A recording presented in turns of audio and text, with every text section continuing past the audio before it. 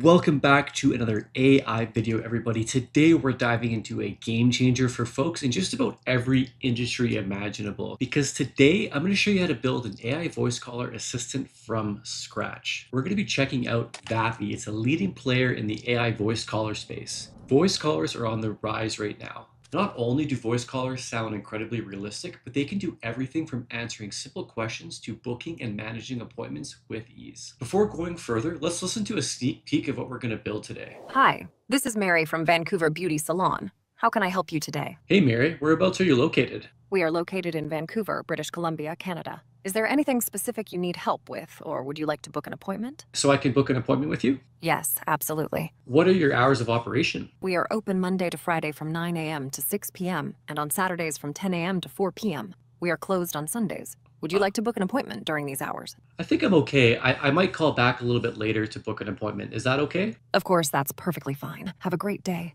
All right, take care, Mary. You too. Take care. All right, I don't know about you, but I'm blown away with the lifelike quality there. So we're going to be jumping into building that right away here. Make sure you head on over to the description to follow along here. The link is going to be in the description as always here. And once you land on the site there, you can just go ahead and click on the try for free right here. And you can make an account super fast by just clicking on your Google account if you have one. And just like that, you're going to be off to the races here. So now you're going to be on the Vapi dashboard here. The first thing you're going to notice is everything is super clean, and you're going to come over to the left-hand side here and click on the assistants selection here. Just click this right here. Then you're going to see a big green button at the top that says create assistant. Just go ahead and click that. Okay, and we're going to go ahead and name our assistant here. So let's call her Mary. And you are welcome to go with a blank template, but I recommend coming down to one of the quick start options and starting off with one of those first. So let's go with the appointment setter here. In the description, it says designed for dental practices to demonstrate setting appointments. So we can go ahead and click this one as a baseline. So let's go ahead and do that. Create assistant. All right, so here's Mary. At any point in time, you can come over to the top right and click on this big green button that says talk with assistant. Let's go ahead and do that really quick here. So click this. Hello, this is Mary from Mary's Dental. How can I assist you today? So we can always talk with Mary at any point in time there in the top right, as I said. We're just going to scroll down a little bit and we're going to be on the model page here. This section here allows you to configure the model for the assistant here. So you're going to have your first message here. Hello, this is Mary from Mary's Dental. How can I assist you today? Anything you say here is going to be the first message that Mary says. And then underneath that is the system prompt. The biggest thing today is going to be the system prompt. The system prompt section is everything with Vapi. You're essentially going to treat this as a full-on instruction protocol for your assistant. It's very important that you fine-tune this every step of the way as you move along. You're going to put in as much instruction and as much direction as possible in there. And the default assistant that we have here offers a pretty solid baseline to work off of here. And on the right-hand side, you're going to have the provider. You can play around with this, but I recommend just keeping it on OpenAI. And that goes for most of the settings here. It's just best to keep them on as default just to start out with and then kind of work our way from there. Again, with the model here,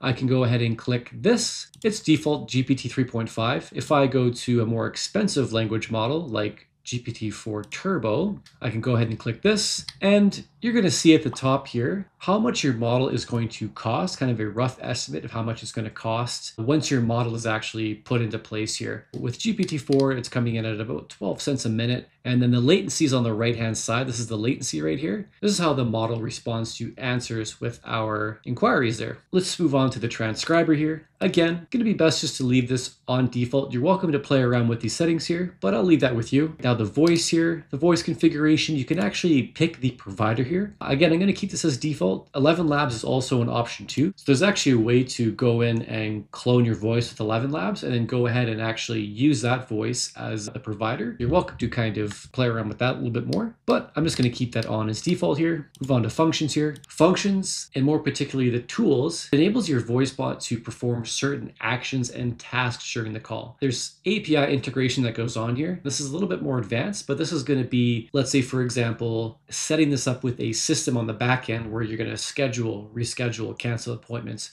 you would actually come into here and make specific functions. So that's where you'd come here. Again, there's some more advanced settings here, different kind of privacy settings. Scroll down a little bit, you're going to see the start speaking settings here. So this is essentially how fast you want the assistant to kind of start speaking, how long you want them to wait, how it kind of handles punctuation, that sort of thing. And then your analytics as well here. So that's a quick overview of our assistant. And I'm actually just going to go in and make some adjustments to the prompt here, and then we're going to see what we get there. All right, so let's go ahead and prompt our new voice assistant together here. Remember when I said that the system prompt is the most important piece? All right, we're going to start with that here. Here's my plan with crafting my master prompt here. Here's a scenario. I own a beauty salon called Vancouver Beauty Salon. For the role, you are an AI assistant for Vancouver Beauty Salon. Tone, keep it professional yet friendly, avoiding robotic language. Response style, be concise and always encourage appointments. Tasks, inform about treatments, book appointments, answer FAQs, guide website use, and engage users. Scheduling,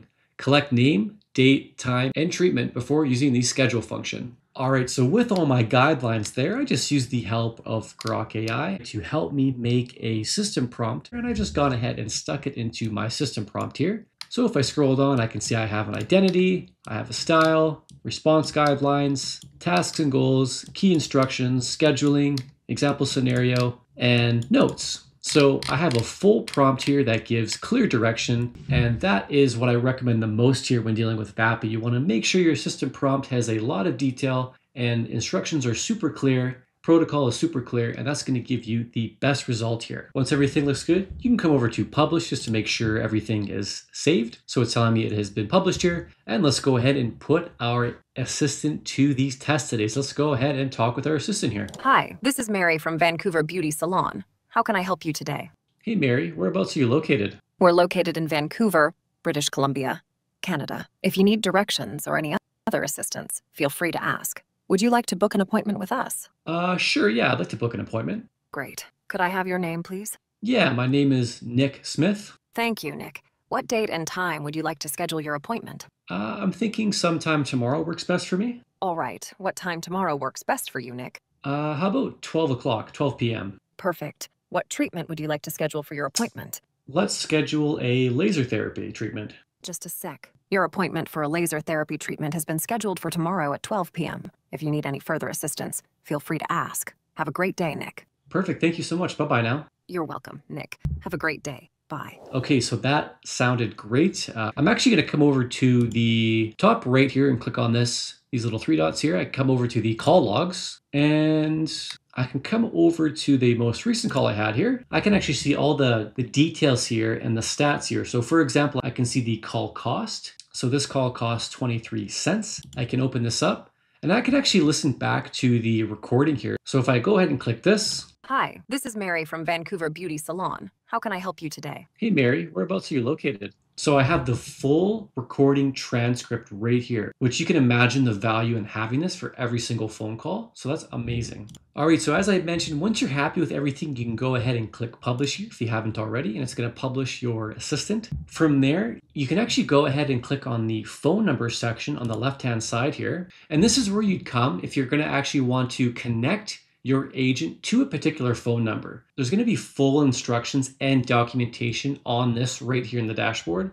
So if I go ahead and click on the documentation here, it's going to explain how this is all going to work here if I actually want to get my agent signed up and onto a phone number here for my business. Let's say if I had a business running here. So you can definitely go ahead and check all that out. It's all right here. Or you can actually click on the create phone number here. And there's a couple different ways you can actually go ahead and create a Vapi number or import it from some other providers as well. All right, so that is Vapi. Today we were able to make a reservation and appointment booking agent from scratch there. So we just had to go through everything and prompt everything to our liking there. I definitely encourage you to try this out for yourself. Just want to mention too that if you come on down to the bottom left here and you click on your email address, let's go ahead and do that. You can just go up to the billing section here and you're going to look at the very top page and you're going to see that we are on the trial membership here. So the trial membership is a free plan. So just keep in mind that everything we did today was on the trial subscription here. So everything we did was free of charge. So you can easily come into Vapi and you can play around with building an assistant on the trial subscription here. So definitely recommend to head on over to the description. Again, link is going to be in the description as always. And good luck with building your AI voice assistant.